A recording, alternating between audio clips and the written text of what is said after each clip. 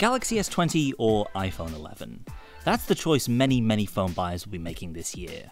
The Galaxy S and iPhone series make up the vast majority of smartphone sales in the West, so let's take a very quick first look at how they measure up. Obviously there are plenty of similarities to see, both on the inside and the outside. Both sets of phones can do wireless charging, neither of them has a headphone jack, both are basically rounded glass and metal rectangles, but equally it doesn't take much to distinguish the iconic hefty notch of the iPhone from the cleaner front face of the Galaxy S20.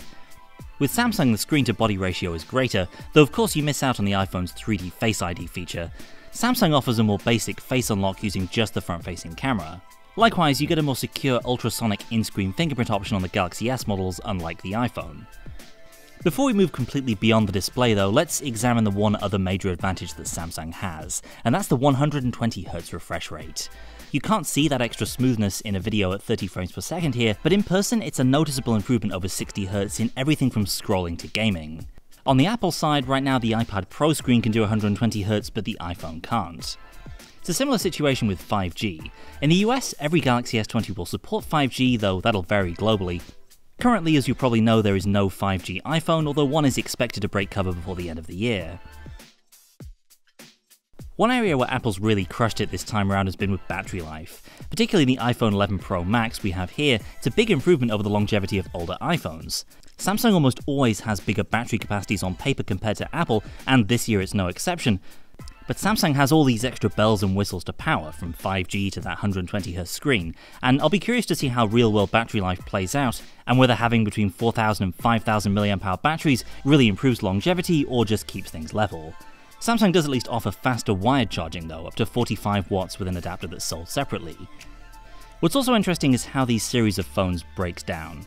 So there are 3 iPhones and 3 Galaxy S20s, but the starting point for the S20 is much higher than that of the iPhone 11, $699 in the US versus $999, with the Ultra maxing out just shy of $1,400 US.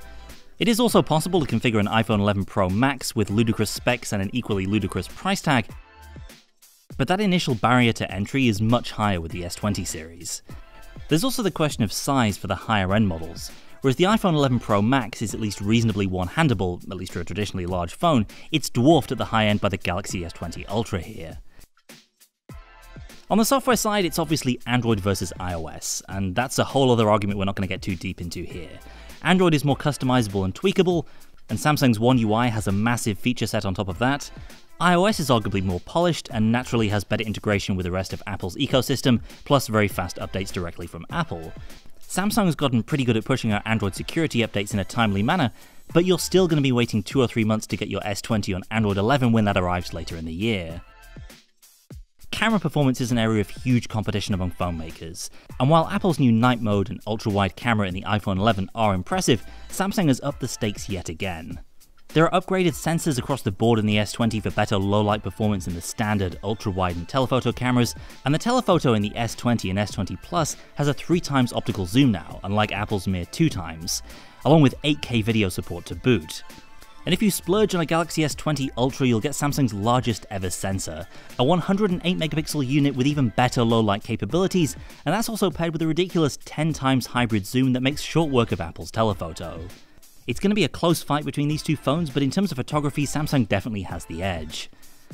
So that's just our first impressions of these two phones side by side. We'll have more to come once we spend more time with the S20 series. Let us know which one you choose down in the comments. Is the Galaxy S20 just too expensive this year, or does the iPhone look boring next to Samsung's latest and greatest? Stick around and subscribe so you don't miss the rest of our S20 coverage. Thanks for watching, and I'll see you next time.